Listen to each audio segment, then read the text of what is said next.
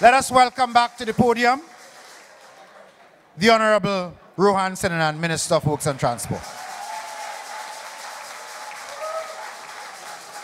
Thank you, Senator Foster Cummins. It's only in the PNM, people from other political parties just want to come and join us. So, I mean, they really said in La Horquetta is the place to be tonight, you know.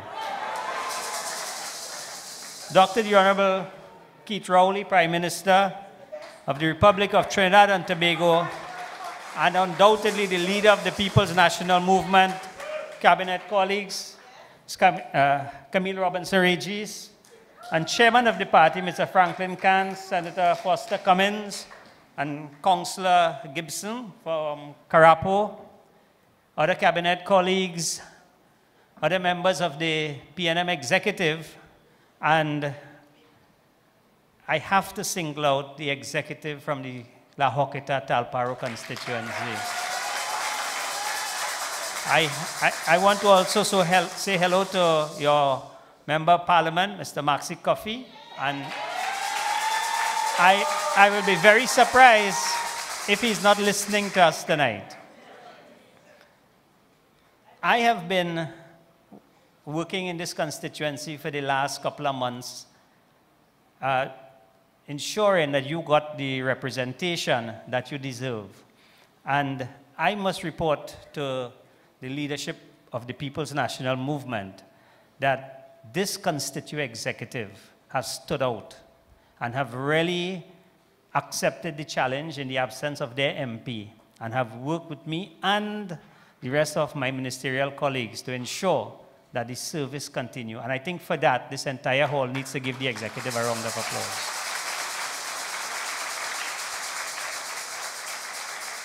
I also want to use the opportunity to thank all the cabinet colleagues, all the ministers who would have put their effort into La Horquetta. I want to single out Minister Darrell Smith, Minister of Sports, who, whenever I can't come to the constituency, will come to the constituency. And he was here, I think, on Tuesday when we were in the Senate and would listen to the complaints of the Burgesses. So Darrell and all the rest of the ministers, senators who have been assisting this constituency, on behalf of the constituency and the MP, I thank you all.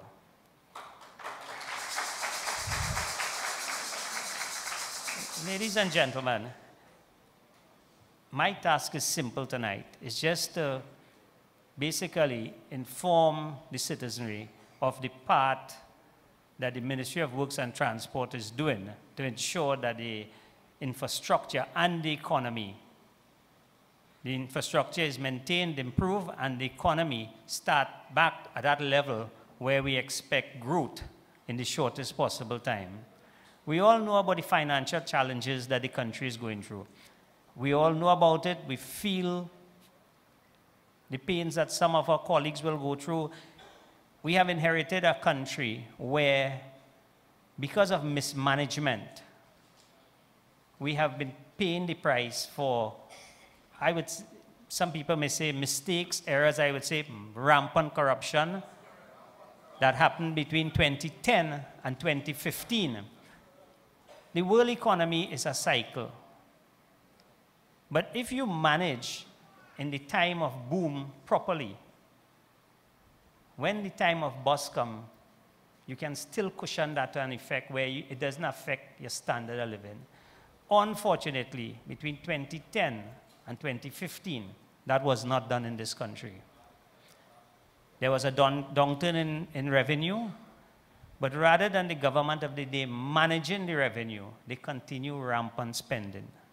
And even when the revenues were up, the spending went up with it. So that band between the revenue and expenditure just continued to grow. When we came into government in 2015, we were faced with that big challenge where we had oil price going all the way down in the 20s. And of course, you can't just change the economy overnight and the expectations from the population. So this government was faced with the challenge of first stabilizing the economy. I think I would like to compliment the Minister of Finance, led by the Honorable Dr. Keith Rowley, for actually stabilizing this economy and this country. We have passed that stage of stabilization, and now we're in the path of growth. And as we see at the backdrop, we are now going forward with this country. And I want to thank the citizens for understanding the time that we were in. Because there are many countries, if they had gone through what we went through, they would have had serious unrest. This government was able to maintain the labor force to ensure that although there was no big growth, nobody was sent home.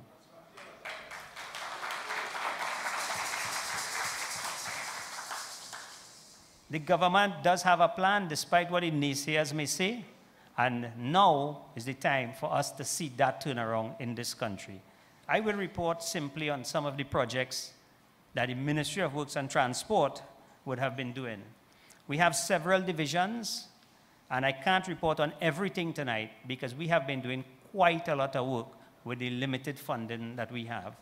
So we have our bridges program, where we have 17 bridges completed within 2015 to 17. We have another 12 ongoing, and we have just got the approval from the Cabinet for additional 24 to be in the design stage. Under the PURE program, which is one of the programs that I want to touch, because this is a program that touches close to everyone, because we deal with this program, we deal with a lot of the minor roads. And I want former Minister Devan Maharaj to listen to me, because he loves to write. And he liked to write Integrity Commission. And recently I was reading, before I came here, a letter he wrote to the Ministry of Works under the Freedom of Information. Under the PURE project, between 2010 and 2015, they spent close to $4.6 billion. Now you compare that with the budget that I am working with in 2017, 2018 of just about $140 million. And we are still able to have work done throughout Trinidad and Tobago in all the constituencies. Just last week I had to read in the Parliament on a question in one constituency in Deep South, Tabaquite. They spent $230 million over that period in one constituency. In the Diego Martin constituency, meaning the constituency of the Prime Minister, the constituency of Minister Imbert and Darrell Smith, for that same period, they spent $60 million. In one constituency, they spent $230 million. And the entire Diego Martin, they would have spent $60 million. However, I got a letter from Freedom of Information questioning how we operate in PURE. I just want to advise Mr. Devan Maharaj, we operated the same day we did it with improvements. And the improvements that we started is that we started to tender projects in PURE. And all indications are that the projects that we are tendering now, because there was a time when projects were basically handed out in PURE. There was a lot of projects, a lot of money, and you could have, the system they use is we had a valued price, and then you hand the contracts out. Recently we tendered out, we asked NIPDEC to invite all the road paving contractors and let us tender the projects. Almost every single project came in below the engineer's estimate. And that is how we operate in now. This country have been very fortunate today. After the 2015 election, there was this talk in Trinidad and Tobago about corruption. 2010 to 2015 was a nightmare for corruption. And I thought that it will take us about 15 years to take away that stigma from Trinidad and Tobago. I am happy that today, in Trinidad and Tobago, the Transparency International Index shows that this government have turned that image around. I feel proud to serve in a government that after 2 years we can change the image of this country around and send the message that this government will not tolerate corruption. And I'll tell you how we do it. I just want to focus. We have several projects going on, and I don't want to go into all tonight. Some of the projects that I'm really happy about, one of the projects, a simple project, is a simple project like the walkover at the water taxi in Port of Spain. Just a couple months ago, on the instructions of the Prime Minister, we engaged one of the units at the ministry, and I was quite pleased that in-house, working with some of the engineers, we could have done a design that we are going to have a walkover right by the water taxi terminal. So you will not see people coming off the boat, tourists and so running up and down. And these are some of the projects that we're looking at, projects that could touch the citizens directly. But more than that, we have some of our big projects. And tonight, I want to focus on 4 major projects and show you how and why the Transparency International Index gave Trinidad today a thumbs up. The Solomon Holtroy Highway. That highway, many of you may not know, was tendered out under the People's National Movement in 2009, 2010. Unfortunately, by the time the evaluations were finished, an election was called and the PNM was out of office. The tenders that came in for that project came in $1.2 billion over the engineer's estimate. And that was one of the reasons why the contract was not awarded by the PNM. There was a change in government, and the contract was awarded for $1.2 billion over the engineer's estimate. And I will show you how we deal with a situation like that when we come to the Kumoto to Sani Grande, the Waterfield to Sani Grande Highway. The project went on, and a lot of money was paid on the project. By the time we came in 2015, as we are aware, the project was halted. The contractor declared bankruptcy in some country. When we went into the figures, we realized we paid a lot more money than work was done. I can tell you in one area, in just the designs, almost $700,000 was paid. Sorry, $700 million was paid for design that, based on the amount paid, should have been about 89%. What we found is that you paid 89% of the money, but you got just about 50% of the work. And what they were doing is just finding ways to pay money on the project.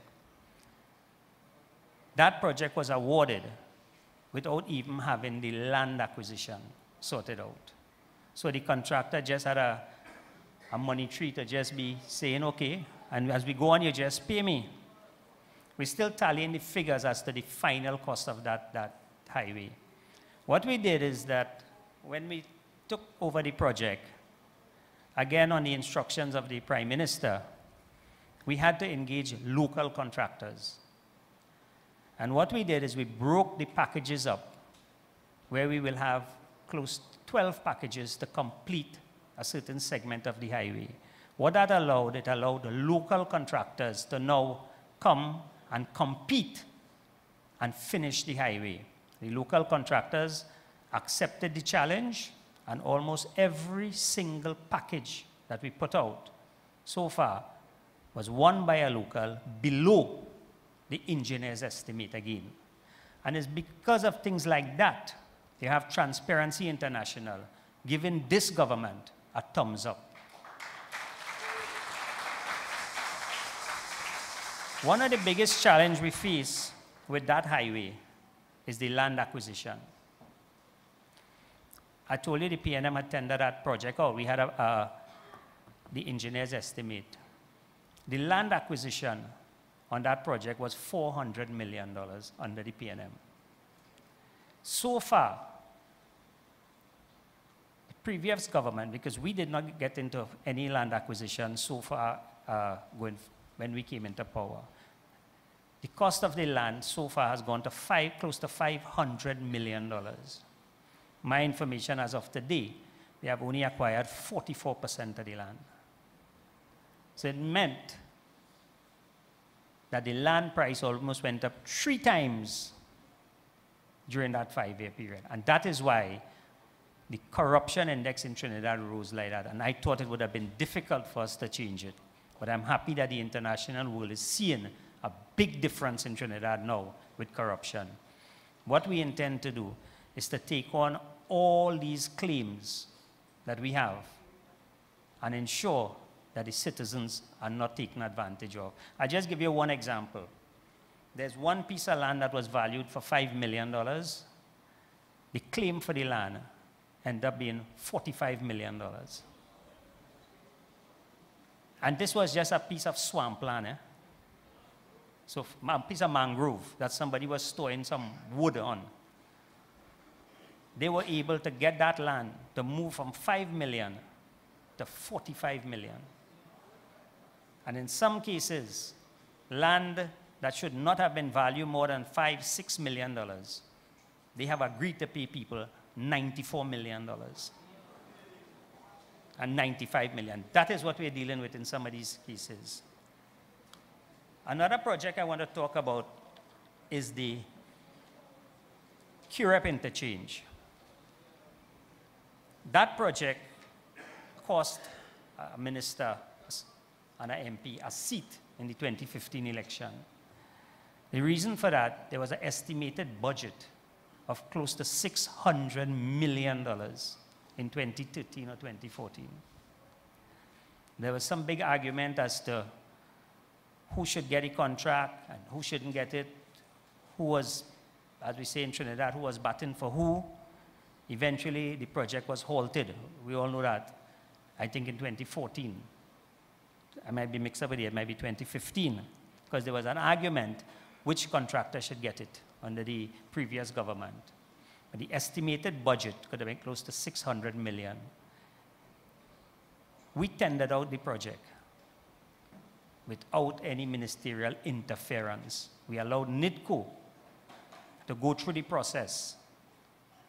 I am happy that our estimate now, we have awarded the contract for $212 million, $221 million. And the total estimate budget has gone down to about $321 million.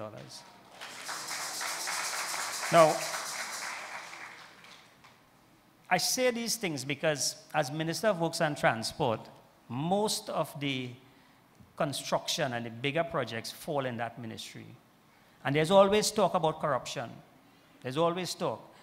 This week I heard Senator Wayne Mark in the Parliament talking about a contract in Kumoto to Manzalina and how the PNM party get $50 million for the election. Tonight I want to ask Senator Mark, that $250 million in that project alone, who was getting that kickback? I want Senator Mark to answer me that. But I also want to compliment Senator Mark because he was quite clear to understand you can't accuse any PNM minister because all the ministers sitting here and every minister here could account for the money and the car they drive in. So he couldn't point at ministers, but he jumped on the PNM looking for campaign financing. So they take money from that. I want to tell Senator Mark, PNM is not looking for campaign financing. That will look for us when the election time comes.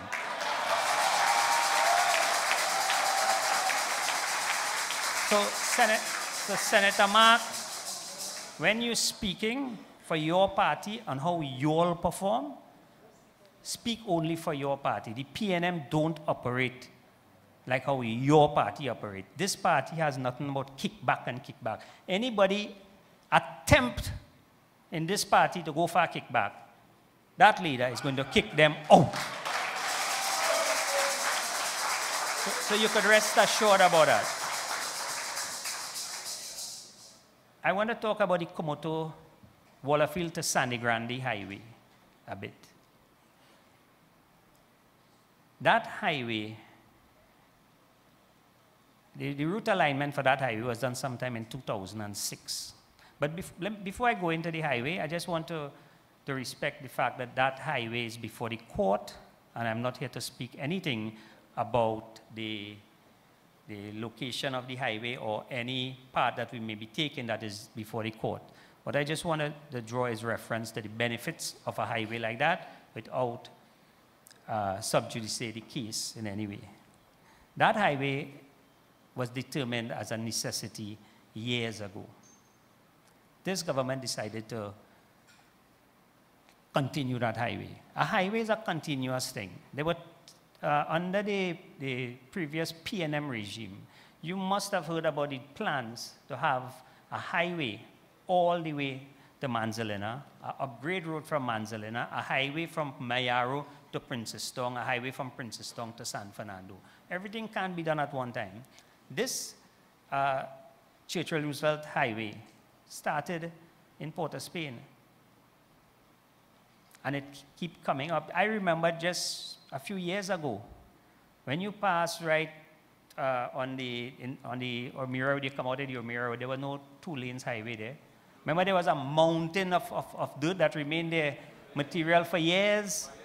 A highway is at this point in time is Sandy Grande time.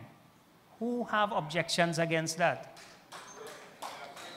What we're doing now is extending the highway to Sandy Grande and then to have upgrade the road to Toko, where we'll come to that project in a while, a port, and also to extend to Manzalina. And from Manzalina, we take up to Mayaro, back to Princetown, back to San Fernando. It's just a connector and a continuation of our road.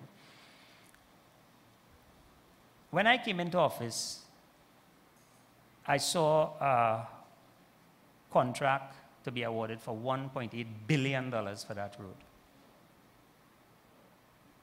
Again, on the instructions of the Prime Minister, we are supposed to engage local contractors, and we are supposed to tailor the packages as far as we could to ensure that local people get the job.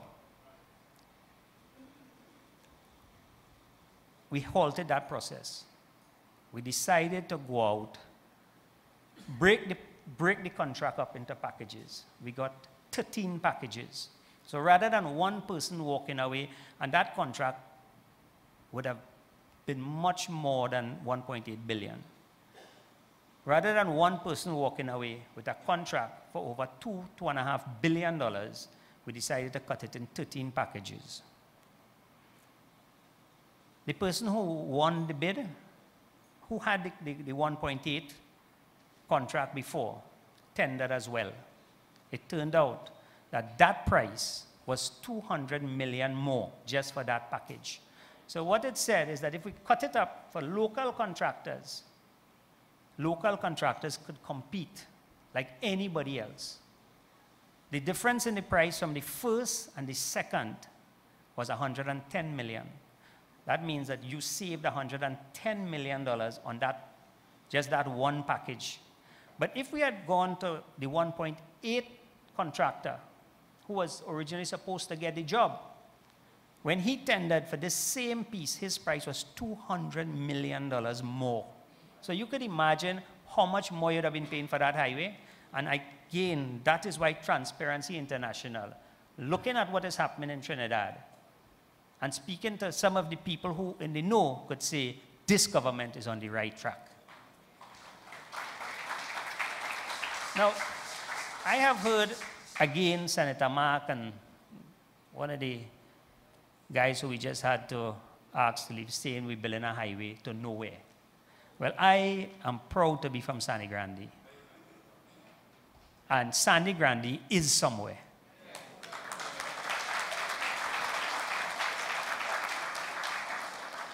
I don't know if many of you knows the northeastern part of Trinidad. Mayaro Regional Corporation and the Sandy Grande Regional Corporation makes up a little less than half of Trinidad and Tobago. It has the lowest income per household. More than 80% of the people don't pay tax because they work for less than $5,000 a month. It has the lowest level of education. And in terms of commerce, business and trade, we're talking about a little less than half the landmass. But it has 5% of the business in Trinidad and Tobago. People don't understand that. I know that because I am from that area. And people can't speak to that. But then I'm hearing people protesting and saying, why build a highway to nowhere? That is almost half of Trinidad. The figures will show you that Sangre Grande Regional Corporation, because we map it out in terms of the corporations, and Mayaro, both of them have the lowest amount of businesses in the area. And there's a simple reason for that. It's just a lack of infrastructure. People can't get in, people can't get out. Why will people want to go and live? Why will people want to do commerce in an area like that? But you know what? It's a part of Trinidad that has to develop now because it have food, it have tourism, you could get land cheap, nice land for housing, and what people don't know, the closest point to Tobago is Toco. And if we're talking about diversifying the economy, we must look in terms of tourism. So with a highway, think about the commerce that you'll develop. Think about the infrastructure. Think about the amount of businesses on the route. And put this into the context that construction, road construction and infrastructure construction is almost 100% local. Sand, gravel, pushing down, no set of foreign exchange because we have all the equipment right here. We have labor, putting people to work. Think about the benefits to that. And you take this highway, develop the infrastructure, then we head to Toco. What is there in Toco? This government has plans to construct an all-purpose port in Toco. What that means? In an all-purpose port, we're talking about one, a fishing port, an upgraded fishing port with the finest of facilities for the fishermen. We're talking about a marina. Because Sangre Grande people know, East Coast people know about a little small boat too, not only in there have yacht. So somebody have a little boat, they want to go to Tobago, they have a place to park it on the North Coast. We're talking about a ferry port to Tobago. We're talking about restaurants, businesses, guest houses, a small hotel, and most important for that coast, a Coast Guard station. One of the biggest problems on the North Coast is that it is just vulnerable to illicit drugs and ammunition. If the Coast Guard have to come to that area, they have to come all the way around. By the time they get there, those boats get in and get out and they're gone. What that will do for the people of Wallerfield, Arima, the amount of jobs will be created, we calculate something like 3,600 jobs. And these are not jobs that will pay a minimum wage or below minimum wage. Think about boat repairs, tourism industry. This will allow a whole new industry in Trinidad. You can go to Toco, and in 45 minutes you could be in Tobago. I just told the Parliament when we had the shutdown of the sea bridge that it was cheaper for us to fly everybody to Tobago based on the amount we had because of the cost of operating the vessels in terms of diesel.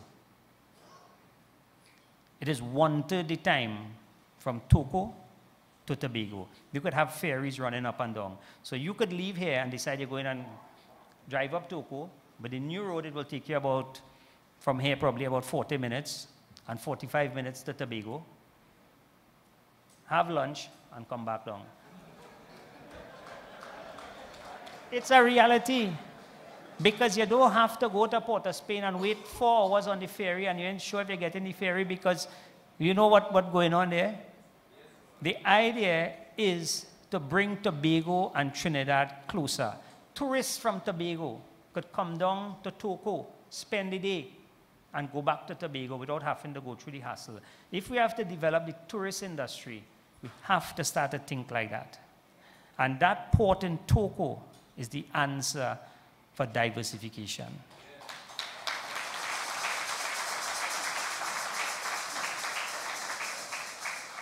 I want to ask the people from the East-West Corridor and throughout Trinidad to support that initiative, because it is time that the entire Trinidad and Tobago is lifted. For too long, we have neglected this part, and this part of the island has the answer for us going forward. So I want you all to support that initiative, and I can give you the assurance that those projects will be completed. We do have our challenges on the highway, and we wait for the outcome of the court action. And as a responsible government, we will abide by the final ruling on the matter. And I leave that there for now. I can go on and on with projects, but I don't want to confuse you too much with the projects, because I really wanted to sell to this country tonight the importance of that road, because there are too much negatives, because some people just are bent on saying that a highway to nowhere, Sangre Grande is nowhere, Mayaro is nowhere, Toco is nowhere. That is not truth. We are building a highway to somewhere that people lives. I just want to touch on the Port Authority for a little while. We do have our challenges at the port. We recognize that the day we came into office. And there are some harsh decisions that has to be taken on the port, because the port cannot continue as it's going. But it is not a fix that could happen overnight.